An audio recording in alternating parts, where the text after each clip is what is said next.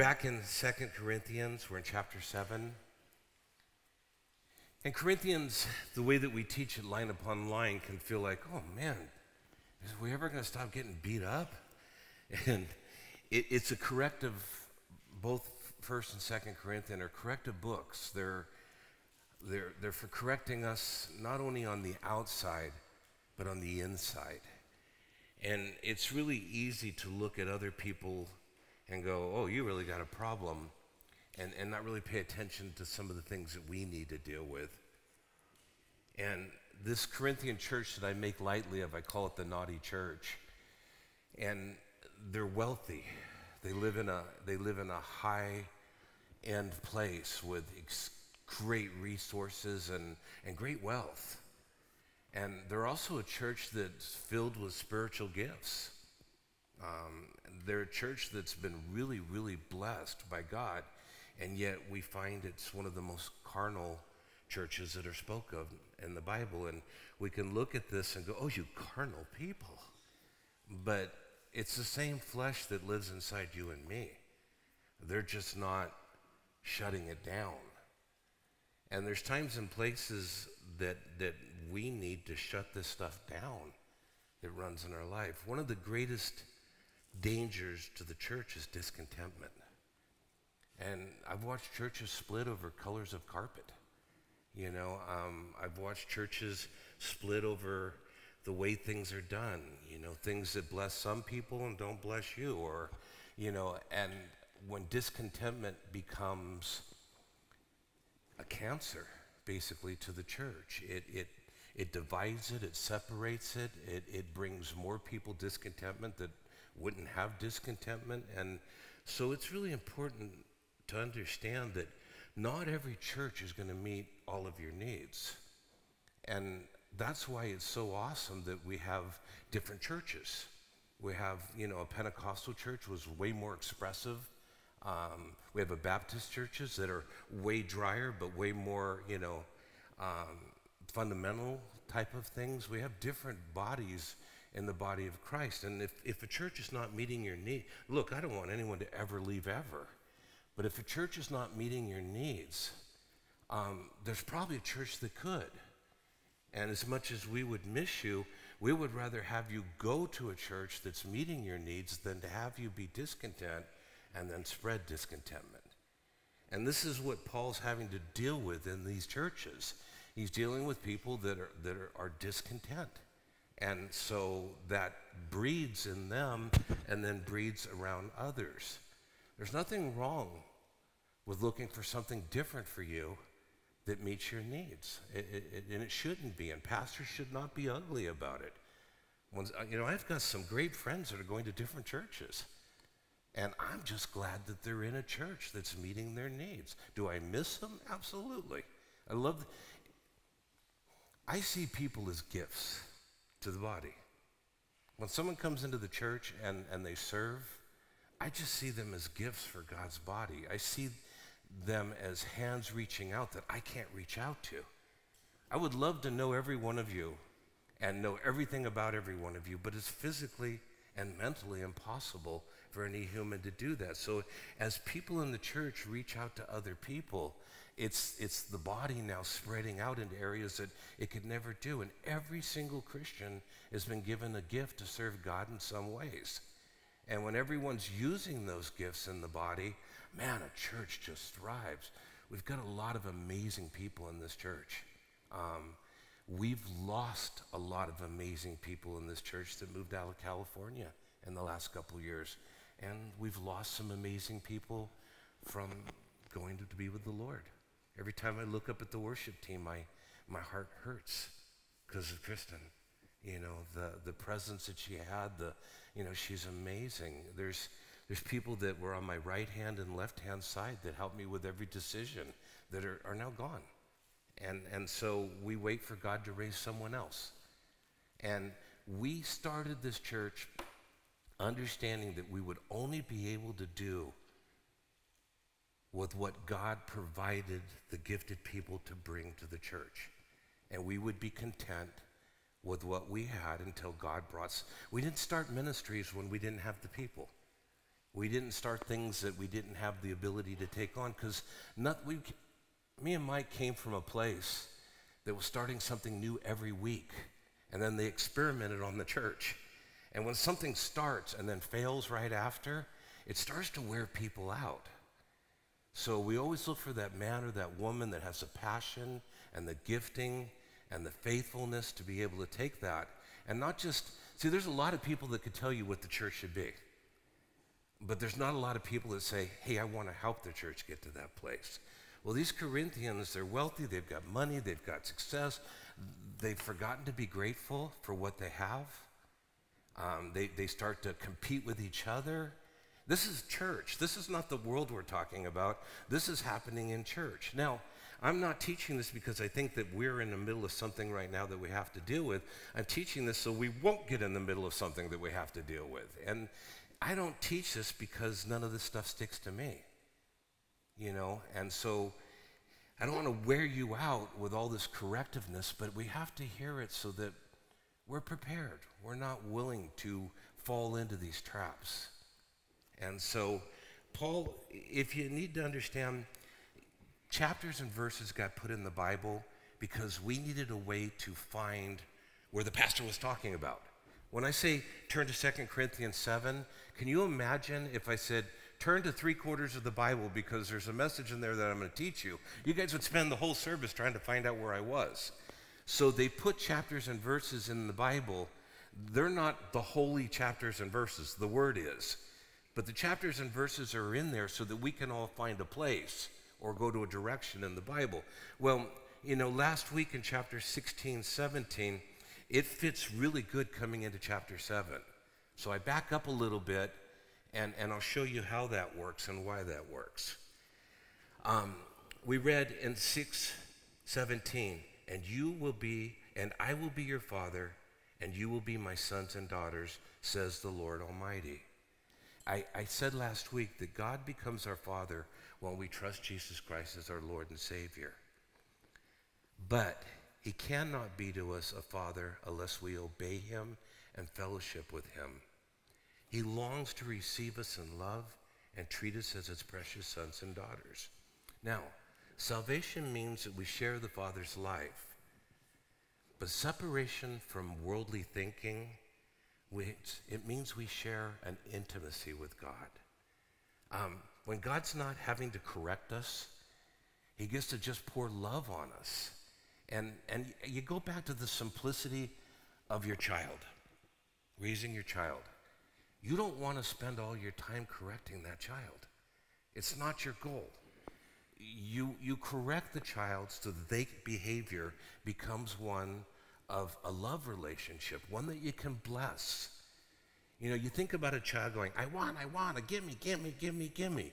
It's really hard to bless that because by blessing that, you're encouraging that, so you have to do correction. But you watch your child see another child that has a want or a need of something, and they hand them their favorite thing because they see that, and you want to rush to the store and buy them 10 of them. You know, that simplicity helps you understand a little bit who the Father is. When we're in obedience, God didn't put rules in because he's a control freak or something like that. God put rules and systems into place because they're the best things for us. It's what we're created for. And so those things that now the world rejects, those things that look like the opposite of what truth is in the world's view, weren't put out there to bum us out or to pick on people, or, you know, it was put there to keep us from becoming the people that we see we've become as a nation. They were put there to protect us. And when we live in that obedience, God can be like that parent that just wants to bless his child for their obedience. Let's look. Chapter 7, verse 1. I went back because he said, and I will be your father, and you will be my sons and daughters. And verse 7 says, because we have these promises. That's the promises he's talking about. Dear friends, let us cleanse ourselves from everything that can defile our bodies or spirit. Too often Christians deal with the symptoms, but not the causes. We keep confessing the same sins because we haven't gotten to the root of the trouble and cleansed ourselves from within side. You think of the prodigal son. He was guilty of sins of the flesh. The guy was worldly, living like dirt, like the world, wiping himself out. And you see the sin so simple on the outside. But the moral older brother, he was guilty of sin in the spirit, on the inside. He was jealous. He was full of envy, covetousness. And that was a spiritual thing inside. God wants our outside and our inside to be cleansed, to live right.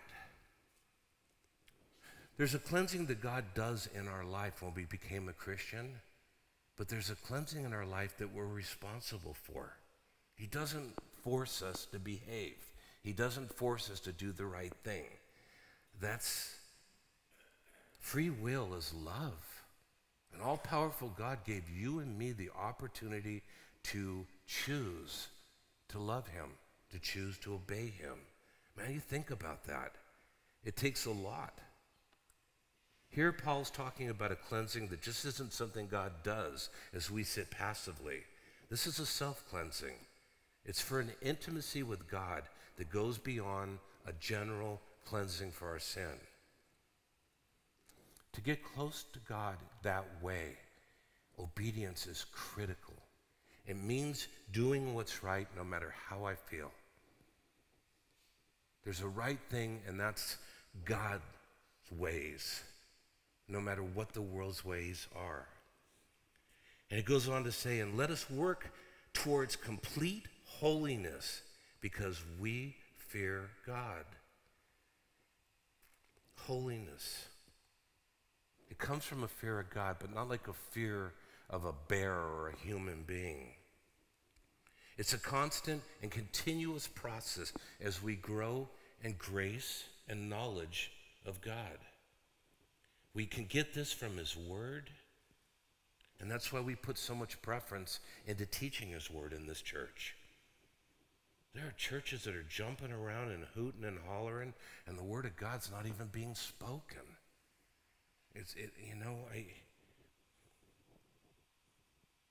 I see what happens in the world that we live in the name of church, and it breaks my heart. It breaks my heart. You can feed people's flesh easily. Yeah, but the problem that lies in a ministry that's built off feeding your flesh, what do you do tomorrow to top it? And that's why you'll see, the gift of tongues is an amazing gift. But we watched it so blown out of proportion, blown out of the way that the Bible speaks about it, that people began to bark in the Spirit. People began to run around the buildings and jump around. And, not everyone understands our worship team. First of all, I go back to when we started the church. We never knew if anybody was coming.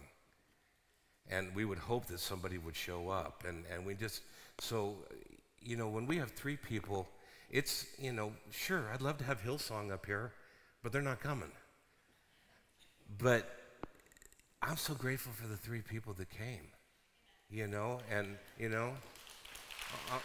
I'm so grateful for them. And I've had people that wanted to be on the worship team, but they wanted to entertain, And I remember being back in my youth ministry, not youth, but my college ministry.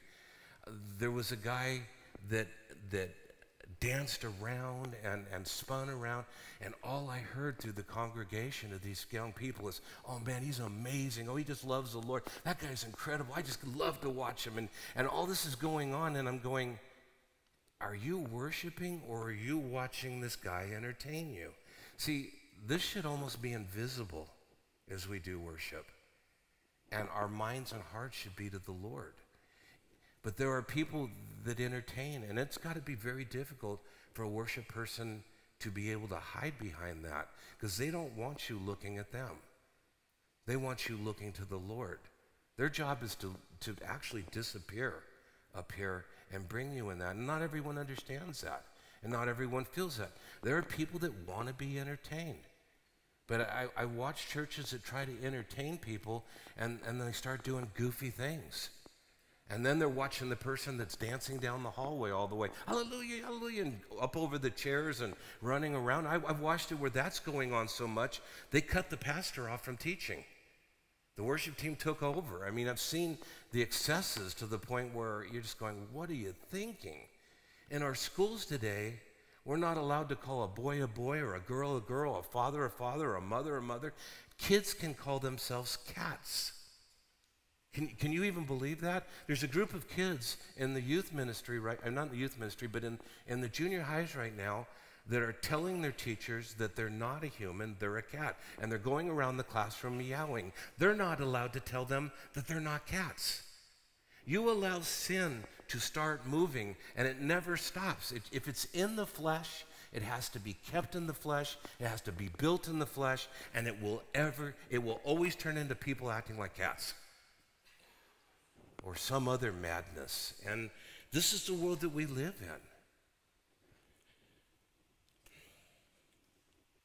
We want to have an attitude of reverence for God, and that'll produce obedience.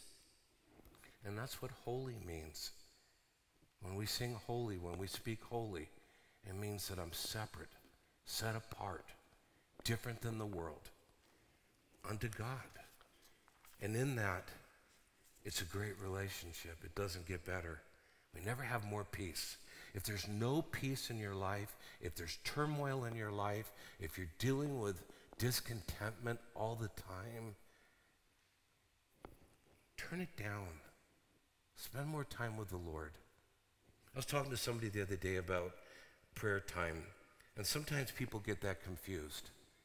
They get thinking that it needs to be something real flowery and poetic and everything to spend time with God and talk with God. I got news for you. God wants to talk to you like you talk to me. God wants to hear from you. He wants to hear your thoughts. He wants to hear your fears. He wants to hear your excitement and your fun. He wants to hear your gratefulness. God just likes to hear from you. And you don't have to speak weird or different or anything else to do that. We have a Father that loves to hear. It's mind-boggling that the creator of heaven and earth and all the human beings that live on the face of the earth, he wants to hear from you and me. It's mind-boggling. And yet, that's how big our God is. And sometimes we lose that perspective. Now, I find it amazing here that Paul could write, cleanse ourselves. This is the holiest man I've ever read about. And he includes himself among the Corinthian Christians. If we ever get to the point where we think that we're beyond cleansing ourselves, that there's nothing wrong with me, it's everybody else, we're a mess. We're a mess. And our flesh would love to do that. That's something that we battle. If Paul could include himself among those that needed to be cleansed, man, we'd better be doing it too. We have to be sure. Most of the time, we're more concerned about someone else's holiness than we are our own. Haven't you noticed that someone that's living in disobedience always finds everyone else's faults? Every time. It's so much easier. Verse 2, please open your hearts to us. Paul's not correcting them because he's mean or brutal or anything. You get to see the tenderness of him. He loves this church, and he's brokenhearted to see the direction that some of these people, not all the people, but that some of these people are heading in. And he says, please open your hearts to us. We've not done you wrong in any way, nor led anyone astray, nor taken advantage of any of you. He's trying to reach their memories. He's trying to restore the time that he spent with them, the love that he showed to them, the dedication, the faithfulness he's given these Corinthians. He's pleading with them not to be taken in with people that are spreading division. We have really short memories, don't we? We forget the things that God did for us yesterday. We're on to the next thing so quickly. What have you done for me lately is so common in the thought process of human beings, all of us. He goes on in verse 3 to say, I'm not saying this to condemn you. It's not his heart. I said before that you are in our hearts, and we live and die together with you.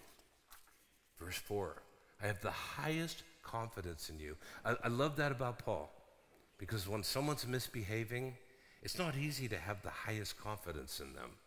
But that's Paul's heart. He saw the best in people. He saw what they could be, not what they were. And he never gave up praying, and he never gave up pleading, and he never gave up trying to lead a life of example. Now, did Paul fail? Yeah, we saw his failures in the Bible. You know, until we get to heaven, we're not going to be perfect. We're a work in process. But the intent of Paul is so powerful here. I have the highest confidence in you, and I take great pride in you, not pride in himself. Do you know what it says to me when someone comes in and says, this church changed my life? I never understood the Word of God till I got here. Do you know what that does to the inside of me?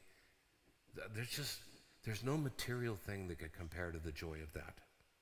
That God used me, of all people, in some way, through his Holy Spirit to accomplish that. I mean, I've been one of the top novice bodybuilders. I was, everything I've done in life, I've accomplished. Contractor and all of Starbucks, Northern California electrical contracts, and and all the things I've ever done, and nothing pales. It all pales. It all pales that somebody would understand God on a level that they never did before, that their life has been changed, that they're going to have rewards in heaven that they can't comprehend. It just doesn't get any better. It puts everything in perspective. He says, you have greatly encouraged me and made me happy despite all our troubles. He's just saying it was all worth it. I wonder why sometimes it's so hard to assure people of your love for them. I've been amazed to see people that I've poured into for a decade, all of a sudden, that quick. And I just look and I go, do I do that, Lord? Do I allow that, Lord? Please don't let me do that. Help me, Lord. A lot of times it's people taking other people's offense. Do you know what that guy did to me? They don't even know what that guy did to me, but they hear someone else's offense.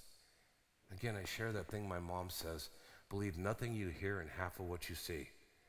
And there's so much in that. You don't know what's behind decisions that have been made. As a pastor, you have to make some decisions that nobody in the church can know about. Pastor can't get up here and say, this person's doing this and they're doing that, and nobody knows about it, and that's why I can't let them do this. And yet, the person could be telling everybody, that pastor, he's no good, he won't let me be on the worship team. I remember years ago with my dad, and me and my dad were like this. He's my best buddy. I love that guy. And he had a tender heart. He's like Tony Chavez. He'd have 1 million people at his house all the time. And when there was a lady causing a lot of trouble in the church, and she was gossiping, and she was stirring up stuff everywhere, and she wanted to be on the worship team. And I couldn't put her on because of and I won't go into details, and she's not around, but I couldn't put her on the worship team. But she found her way to get to about everybody's house in the church and say that pastor won't let me on the worship team, and he's jealous of my voice, and all the stuff that went on. And so she went to my dad's house and just poured out this thing. And I remember walking into the house, and my dad goes, you in that church? Now, he'd been coming for all this time. He goes, you in that church, and what's going on is just not right. And I'm just taken back. I'm just going. And there was a group of people in the room, and I said, Dad, can we go outside? Dad, you have known me since I was a child. You watched what I gave up to do this ministry. You watched what I did with my life. You watched what I've done with every one of your friends and every one of the people that are there. Does any of that sound like me? I said, Dad, there were things that I can't talk about that kept that from happening. And he started to cry. He goes, I should have known. I should have known. All of us can do this. Here's our best friend, my dad. You know, all of us can do this, and we just have to be so careful of it. You know, the enemy is always attacking a work of God. Do we fear that? Absolutely not. Church, we know who wins. We know who wins. But I warn us about discontentment, because discontentment spreads and it causes evilness. And if something's, you know, like I said, if something's not working, now if the pastor's having an affair, or the pastor's stealing money, or the pastor's lying to everybody, or the pastor's not paying his bills or something like that, get out of that church and bring everybody with you. But if you don't like the color of the carpet, come on. And I'm not telling you this because you guys are doing it. I don't want to do that in my life. He says, you've encouraged me, even though all our troubles. But sometimes it's hard to understand how people haven't been convinced of your love for them. Paul was willing to die for them if necessary. They were in his heart. He boasted about them to others while they criticized him. And it's just human nature. It's one of the things we have to battle. Verse 5. When we arrived in Macedonia, there was no rest for us. We faced conflict from every direction with battles on the outside and fear on the inside. Interesting. But God, that's Tony's two favorite words, but God, who encourages those that are discouraged. That's interesting. Fear and discouragement, Paul. Encouraged us by the arrival of Titus. His presence was a joy, but so was the news he brought of the encouragement he received from you. When he told us how much you longed to see me again, and how sorry you were for what happened, and how loyal you are to me now, I was filled with joy. Nothing's better to watch someone turn from a direction that was damaging and get right. Even the great apostle got discouraged. You get to thinking that he just did and he's Superman. He's human. And he was encouraged by the report that Titus gave to him, how they now treated him when he went to, because the people that went there representing Paul weren't treated well in the past. And that they had read Paul's painful letters, the ones that we're reading. These were not fun for Paul to write. Correction's not fun.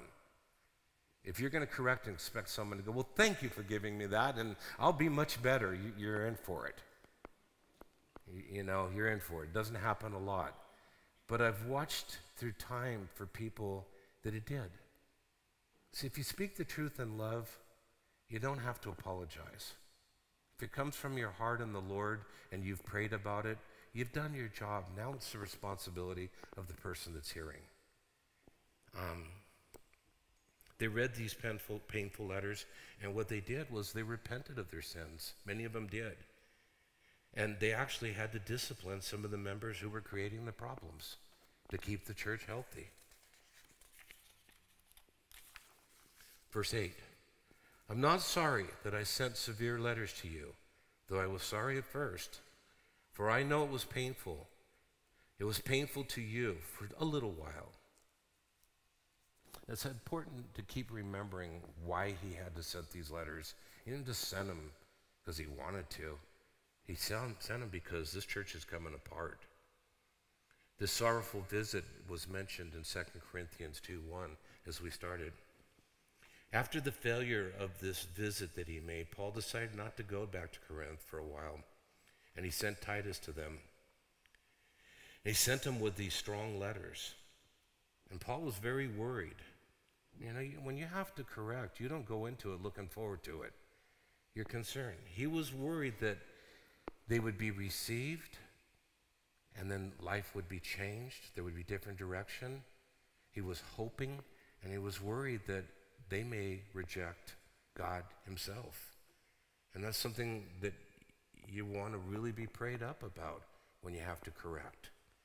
You don't want to cause people to reject their faith and everything else because they're unhappy with you. But then again, you don't want to allow a cancer to keep growing. But Titus comes back with this great news from the Corinthian Christians. And you can just hear in Paul's voice, he's totally relieved. You can tell that he spent nights not sleeping. Verse 9, now I'm glad that I sent it, not because it hurt you, but because the pain caused you to repent and change your ways. It was the kind of sorrow God wants his people to have. So you were not harmed by us in any way. For the kind of sorrow God wants us to experience leads us away from sin and results in salvation. There's no regret for that kind of sorrow. But worldly sorrow, which lacks repentance, results in a spiritual death. Godly sorrow brings repentance, and it changes someone's attitude, and there isn't regret. But worldly sorrow, we're taught, brings death and destruction. You know, the difference we see in the Bible is between Judas and Peter. Both of those guys failed greatly. But Judas, if you think about it, was full of regret. He went and hung himself. But Peter wept and repented of his fall and went on to serve God powerfully. And that's the difference between being sorry for something and then being sorry for something and doing something different in the future. Changing your direction. Do Christians need to repent? If you're sitting here thinking, no, I don't. Well, listen what Jesus said. Luke 17:3-4. So watch yourselves. If another believer sins, rebuke that person. Then if there is repentance, forgive that person. Even if that person wrongs you 7 times a day, and each time turns again and asks for forgiveness, you must. Now, it's not saying that get punched in the face 7 times and then say it's okay and get there punched 7 times again. You can forgive someone and remove yourself from that person causing you harm without being sinful. You just can't live in anger, and you've got to let it go. You've got to let it go. God calls you to do that, but it doesn't say that you have to be a punching bag for anyone. We need to understand, I can't wait to start teaching Revelation again when we get there, especially in the times that we're living in. 4 of the 7 churches of Asia Minor listed in Revelations 2-3 were commanded to repent. It's not the world that's being spoken of here. These are 4 of the major 7 churches. He says, turn and go in a different direction or you're done. Repent, to change someone's mind. A Christian that's living in disobedience needs to repent. Not in order to be saved, but in order to restore their close fellowship with God. This is what this is all speaking about, is being tighter with God, not allowing our flesh to keep us from that intimacy that God has for us. You don't want to correct your child the rest of your life. Neither does God. He wants to bless him. Verse 11, just see what this godly sorrow produces in you. Such earnestness, such concern to clear yourselves, such indignation, such alarm, such longing to see me, such zeal, such readiness to punish what's wrong. You showed that you have done everything necessary to make things right. You have gone in a different direction. You have been obedient, and nothing makes me happier. Verse 12, my purpose then was not to write about who did the wrong or who was wrong. I wrote to you so that in the sight of God, you could see for yourself how loyal you are to us. We have been greatly encouraged by this. In addition to our own encouragement, we're especially delighted to see how happy Titus was about the way all of you welcomed him and set his mind at ease. I had told him how proud I was of you, and you didn't disappoint me. I have always told you the truth, and now my boasting to Titus has also proven true. Now he cares for you more than ever when he remembers the way all of you obeyed him and welcomed him with such fear and deep respect. Godly sorrow produces repentance.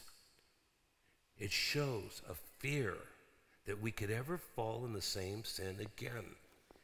I have a good, healthy fear of things that could cause me to fall from the Lord. You go, why would you say that, Pastor? Because I have watched some of the most brilliant, talented, gifted people of God fall.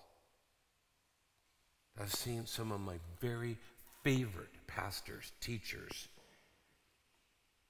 fall. They allowed a tiny bit of sin into their life that consumed them.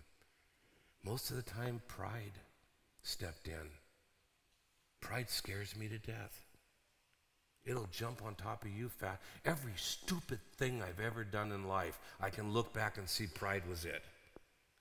It sneaks in so quickly, you don't even know it's there. I pray constantly, Lord, don't let me let it happen. You don't give anything an inch that can destroy you. And there's so much in this world that can take us out. Number one thing that takes pastors out is sexual immorality. Number two thing is finances. It happens to guys that are unbelievable. Do I have a fear? Absolutely. It's a healthy fear. Not to give it an inch.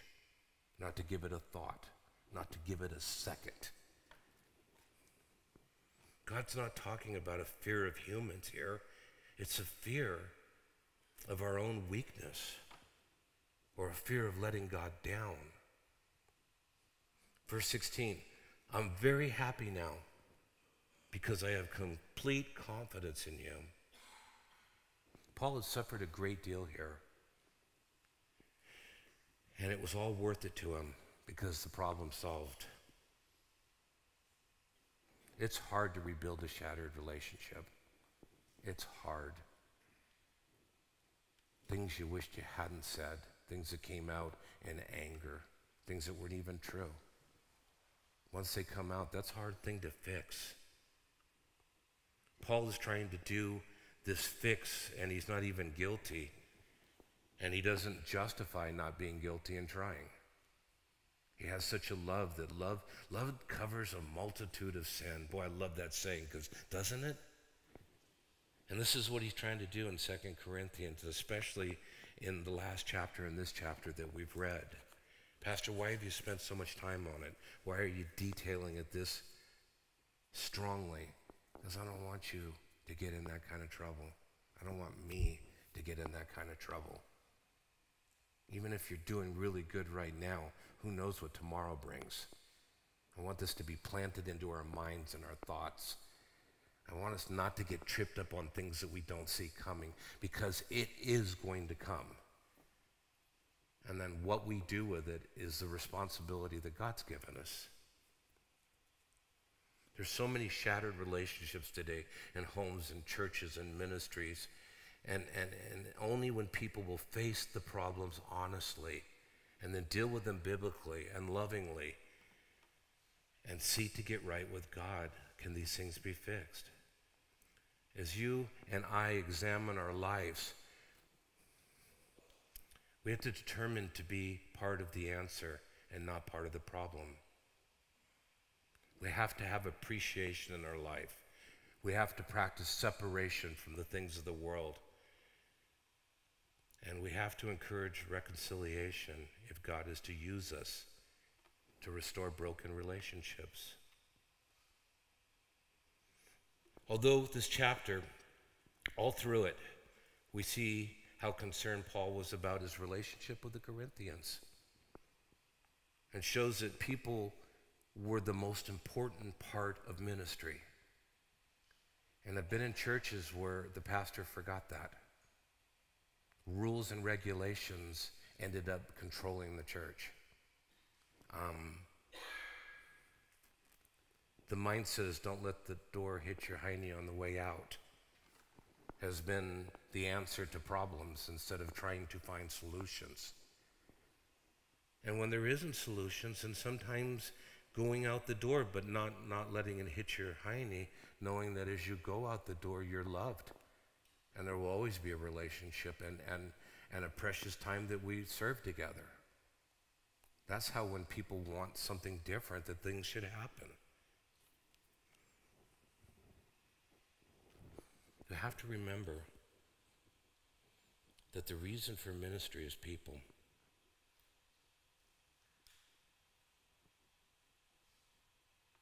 Our job is to help people rid of their sins, but never condemn them.